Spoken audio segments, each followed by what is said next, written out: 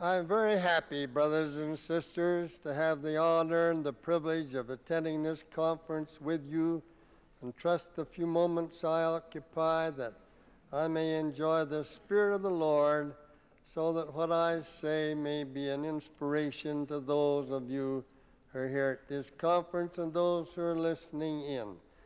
I'm so thrilled with the attitude that our new president, President Kimball, has taken with respect to missionary work. He's indicated that we must lengthen our stride. He wants us to double the number of missionaries that we have, and I think I've been a missionary all my life, ever since I was a small boy. I remember one of the books that I first read as a boy that impressed me was The Life of the Prophet Joseph Smith by George Q. Cannon, and that made such an impression upon my mind and caused deep in my heart to have a love for the prophet Joseph and a testimony of the truth of his story that I've felt like I wanted to tell it to all the world ever since that time. I was very much thrilled in our meeting last Thursday with the regional representatives of the 12 in President Kimball's closing remarks to those brethren, the regional representatives. He said that he looks for the day when we will bring in thousands of converts. And then I said to myself, why not? We have the greatest message in all this world. The message we have for the world today is just as important in the sight of the Lord for all of his children as the message was that Peter delivered on the day of Pentecost, when the multitudes were smitten in their hearts, pricked in their hearts, and they cried out, men and brethren, what shall we do? And you remember Peter's answer, repent and be baptized, every one of you, in the name of the Lord Jesus Christ, for the remission of your sins, and you shall receive the gift of the Holy Ghost. For the promises unto you and unto your children, and all who are afar off, even as many as the Lord our God shall call. Can there be any greater offer to the searcher after truth today than to answer the same call that Peter gave to those people upon that occasion? Now, the church was established by the Savior through the calling of his 12 and establishing of the church in his day. But the holy prophets foresaw that it would not remain upon the earth, but that there would come a latter day when the Lord would finish his work. The Apostle Paul said that the Lord had revealed the mystery of his will to him, that in the dispensation of the fullness of times, and we live in that dispensation, that the Lord would bring together in one in Christ all that which is in heaven above and that which is in the earth beneath. Now we have that message, and that's why the world can't adequately and properly find their way back in the presence of the Lord without they are willing to heed the message that we have. I just completed reading the New Testament, and I've been impressed with the words of the Savior and the Apostle Paul and others of the brethren as I listened to their teachings of their day. The Apostle Paul said, there's one Lord and one faith and one baptism. And then I thought, I wonder what Paul would say if he were here today and know how many churches there are. My secretary checked for me the other day, and she learned that last year in May they took a census and they found that there were 697 different churches just here in the United States of America. If Paul were here, where would he go when he said there's one Lord and one faith and one baptism? And so we have to look for divine guidance in order for us to know where to go to find that true church if there's only one church.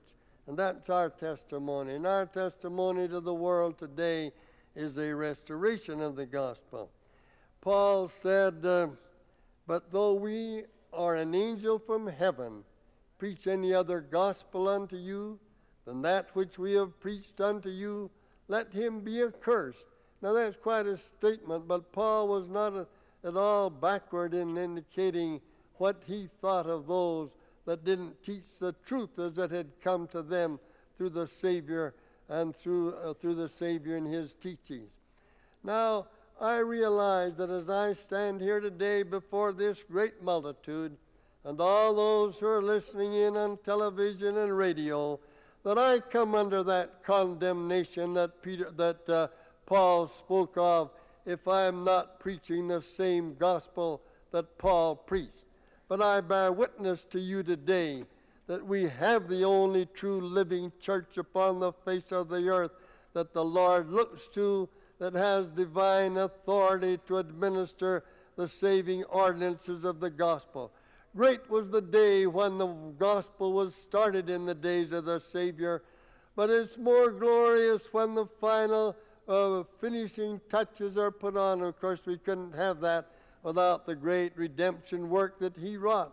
But Paul saw that in the dispensation of the fullness of times, the Lord would bring together in one in Christ all that which is in heaven above and that which is in the earth beneath.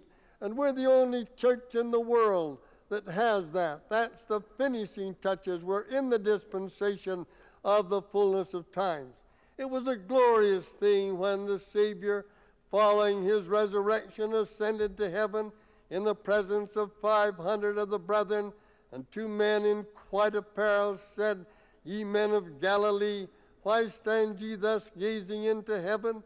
Know ye not that this same Jesus, which is taken from you into heaven, shall again appear in like manner as ye have seen him ascend?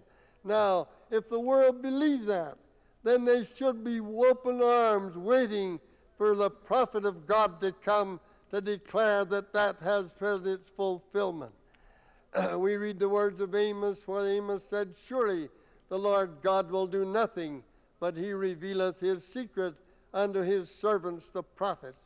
In other words, if he were to establish his work in the earth in the latter days, in that dispensation of the fullness of times, in order to bring together in one in Christ all that which is in heaven above and that which is in the earth beneath, he'd have to have a prophet.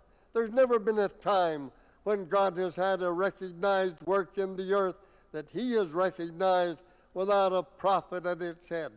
Thank God, as we sing in our song, we thank thee, O God, for a prophet to guide us in these latter days. For we have living prophets. We don't have to depend on the dead prophets alone. We have the living prophets to guide and direct us. Now, Jesus was quite definite in his statement, too. He said, Not everyone that saith unto me, Lord, Lord, shall enter the kingdom of heaven, but he that doeth the will of my Father which is in heaven. And then he adds, Many will say to me in that day, Have we not prophesied in thy name, and in thy name cast out devils, and in thy name done many wonderful works? And then he would profess unto them, Depart from me, you workers of iniquity, I never knew you. Now that's Jesus' pronouncement upon churches that he hasn't authorized and that don't have the divine authority to labor in his name. And then Jesus made this further statement. He said, When the blind lead the blind, they fall in the ditch together. He didn't say that just because they were blind, they'd arrive at the destination. And so we have to be sure and prepare ourselves and know that we've found that one and only true church that Paul spoke about. And in order to do that, we have to turn to the words of the holy prophets. Jesus said, Search the scriptures, for in them ye think ye have eternal life, for they are they which testify of me. And we, by studying the scriptures, and then he said to his apostles, or to 2 of his apostles as they were on their way to Emmaus, following his resurrection, he said, O fools and slow of heart, to believe all that the prophets have spoken. And commencing with Moses and the prophets, he showed them how that in all things the prophets had testified of him. And then Peter tells us he opened their understandings that they might understand the Scripture. And that's what he has done today through the sending of living prophets, through the visit of the Father and the Son to the prophet Joseph Smith. Could any other message go out to the world to be compared with such a statement as that? And how could the world, who, if they love the Lord, how could they hear such a message and then not want to know whether it's true or not?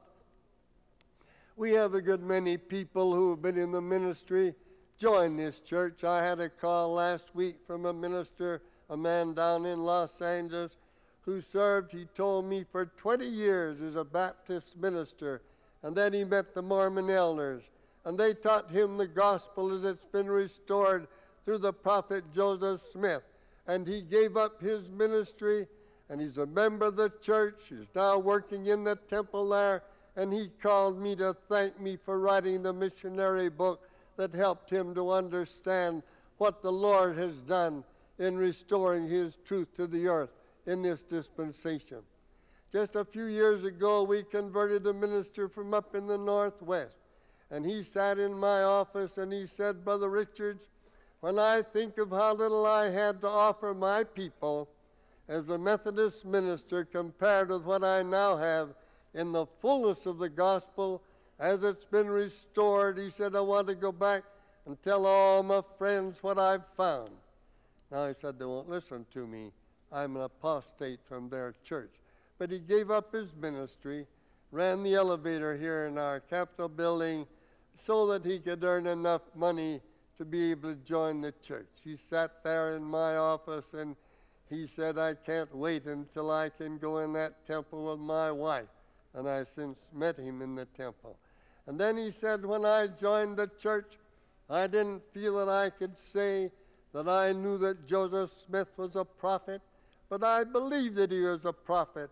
And he said, but when Brother Burroughs, and I know Brother Burroughs, laid his hands on my head and ordained me to the priesthood, something went through my being such as I'd never felt before in all my life.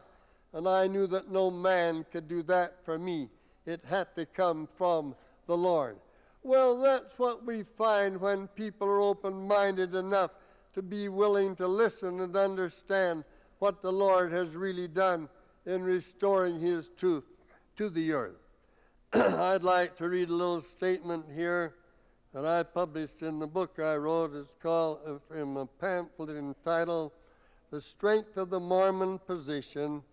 The late Elder Orson F. Whitney of the Council of the 12 Apostles related the following incident under the heading, A Catholic Utterance.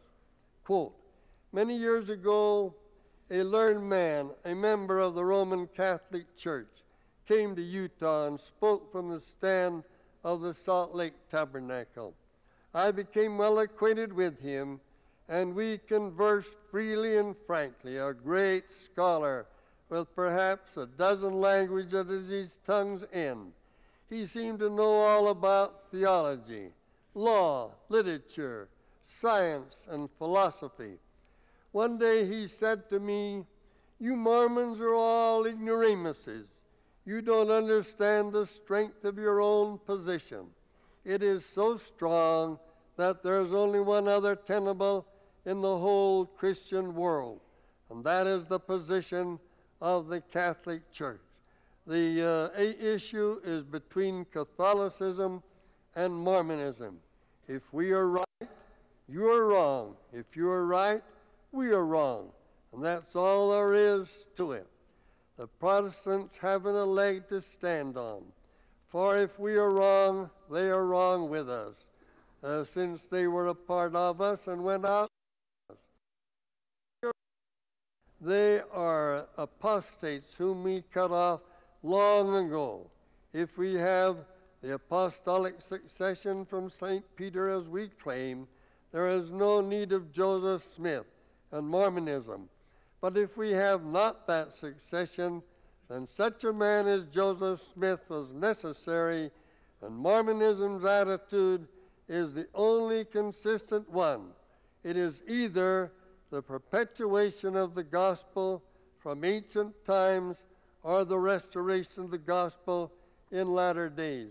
Now, if the members of these 697 different churches could realize the consistency of that statement, they'd want to know by what authority their ministers are performing the ordinances in their church. Because if the statement of this prelate is true, they either must be Catholics or Mormons. Then I always add that the Catholics and the Bible can't both be right, because the Bible definitely proclaims an apostasy from the original church and a restoration in the latter days. You remember when John was banished upon the Isle of Patmos, and the angel of the Lord said, "Come up hither, and I will show you that which must be hereafter." Now this was all 30 years after the death of the Savior. And the angel showed John the power that would be given to Satan to make war with the saints, and the saints were the followers of Jesus, and to overcome them and to rule over every nation, kindred, tongue, and people. That doesn't let anybody out. That's a definite statement of a complete apostasy from the original church. But the angel didn't leave it at that. Then he showed John another angel flying in the midst of heaven, having the everlasting gospel to preach to them that dwell upon the earth, and to every nation and every kindred and every tongue and every people. Now, obviously, no angel would need to come from heaven with the everlasting gospel if that everlasting gospel had remained upon the earth. And the everlasting gospel is the only gospel that can save men. And so that's our message to the world, that we have that everlasting gospel. Now, I want to give you one more reference. Peter said the heavens were to receive the Christ until the time of the restitution of all things, spoken by the mouths of all the holy prophets since the world began. We have that restitution, and any lover of truth can know that as well as they know that they live, if they're willing to investigate, like Jesus said, "For my doctrine is not mine, but his that sent me. If any man will do the will of the Father, he shall know of the doctrine, whether it be of God or whether I speak of myself." We have that restitution of all things, and no one can believe Peter was a prophet and look for the coming of the Savior until there is such a restitution. And that's my witness to you, and I pray God to bless you that this work may spread abroad and fill the earth, and I do it in the name of the Lord Jesus Christ. Amen. Well, that clock goes too fast.